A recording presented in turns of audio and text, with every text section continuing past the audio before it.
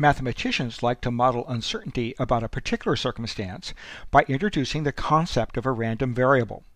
For our application, we'll always be dealing with circumstances where there are a finite number n of distinct choices, so we'll be using a discrete random variable that can take on one of n possible values, x sub 1, x sub 2, and so on up to x sub n.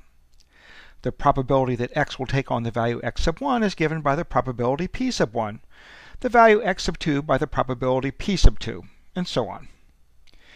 The smaller the probability, the more uncertain it is that x will take on that particular value. Claude Shannon, in his seminal work on the theory of information, defined the information received when learning that x had taken on the value x sub I as the log base 2 of 1 over p sub I. Note that the uncertainty of a choice is inversely proportional to its probability, so the term inside of the log is basically the uncertainty of that particular choice.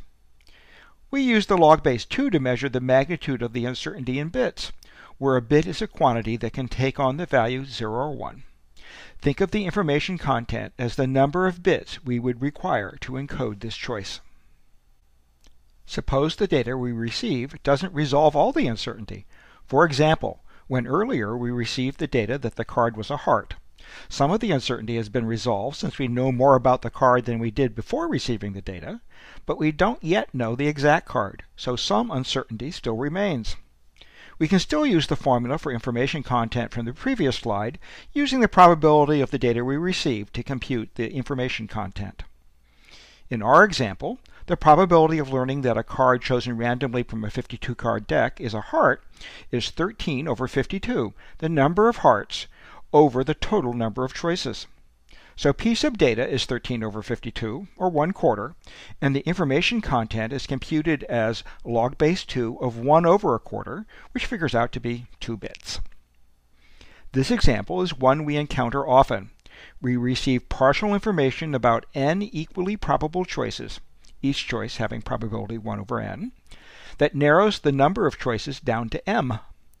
The probability of receiving such information is m times 1 over n, so the information received is log base 2 of n over m bits. Let's look at some examples.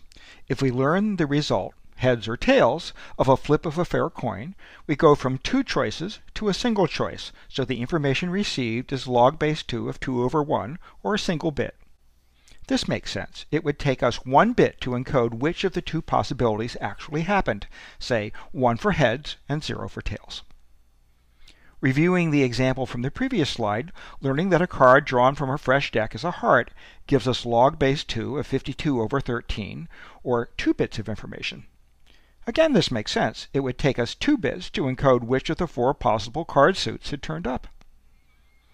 Finally, consider what information we get from rolling 2 dice, 1 red and 1 green. Each die has 6 faces, so there are 36 possible combinations. Once we learn the exact outcome of the roll, we've received log base 2 of 36 over 1, or 5.17 bits of information. What do those fractional bits mean? Our circuitry will only deal with whole bits. So to encode a single outcome, we need to use 6 bits. But suppose we wanted to record the outcome of 10 successive rolls. At 6 bits per roll, we would need a total of 60 bits.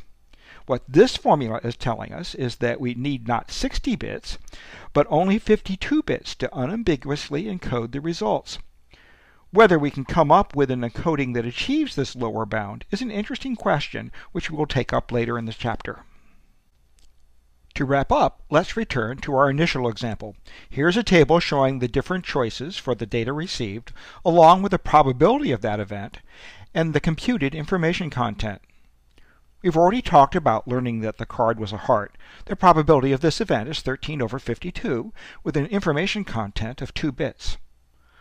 Learning that the card is not the ace of spades is quite likely, since there's only 1 chance in 52 that it is the ace of spades. So we only get a small amount of information from this event, 0.028 bits. There are 12 face cards in a card deck, so the probability of this event is 12 over 52, and we would receive 2.115 bits. A bit more information than learning about the card suit, since there is slightly less residual uncertainty. Finally, we get the most information when all uncertainty is eliminated, a bit more than 5.7 bits. The results line up nicely with our and Mr. Blue's intuition. The more uncertainty is resolved, the more information we have received. Now try your hand at computing the information content for a few more examples in the following exercises.